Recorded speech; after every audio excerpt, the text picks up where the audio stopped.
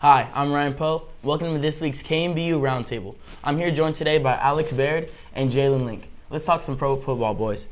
Which NFL team do y'all think had the best free agency pickup?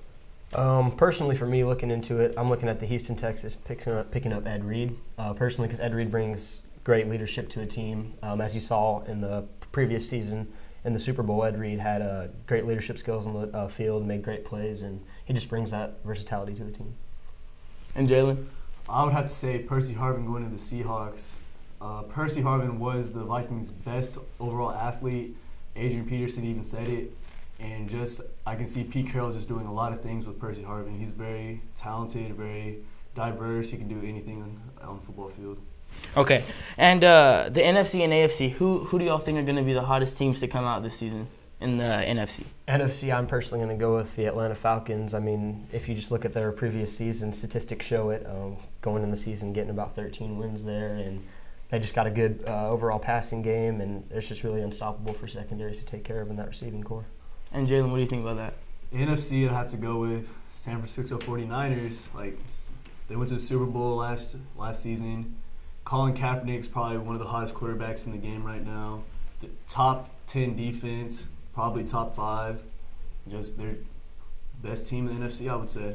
Okay, and what do you all think about the AFC? You know, there's a lot of young talent out right now. What do y'all think about that? AFC, I'm going to have to jump right into it and go with the Denver Broncos, Ryan, because you know, they just have so many weapons on both offense and defense. Looking into their offense specifically, you have a great leadership with Peyton Manning.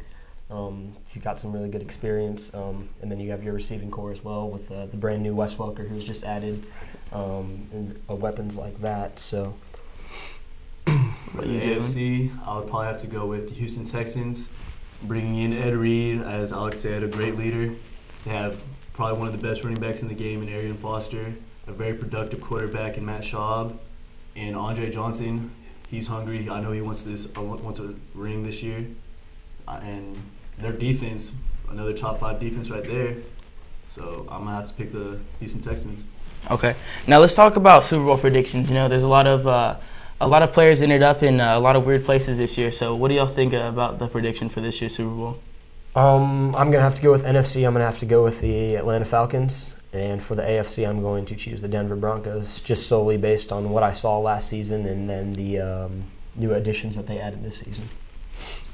Well, I'm gonna stick with my NFC pick with the San Francisco 49ers and Houston Texans. I'm predicting it's going to be a great year for football this year. Okay. Now, I know both of you had your own personal teams. Let's start with the Kansas City Chiefs, Jalen. What do you see happening for them this year? I see great things for the Kansas City Chiefs. Starting from the bottom up, they've completely changed everything. They have a new general manager, new head coach, new quarterback, and they brought in a lot of talent with Sean Smith from the Dolphins, Dunta Robinson from the Falcons. Just secondary, top 10 defense, great running back. We're ready. This is our year. Okay. And to you, the Atlanta Falcons. Based on my picks, I'm not biasly choosing the Atlanta Falcons, but just looking at what they have to offer, I mean, that receiving core with Julio Jones and Roddy White is just absolutely unstoppable for corners. I mean, it's going to be trouble for coaches to make a game plan around that. And then obviously bringing in Steven Jackson from the St. Louis Rams, that was a very good addition to the team. Because, I mean, now we have a running game that we can rely on if passing game does not go as planned. And then great leadership in Matt Ryan, who most people may disagree with me, but I believe Matt Ryan has what it takes to take the team to the Super Bowl. That'll do it for this week's KMBU Roundtable. I'd like to thank my guests, Alex Baird and Jalen Link. I'm Ryan Powe, and we'll see you next time.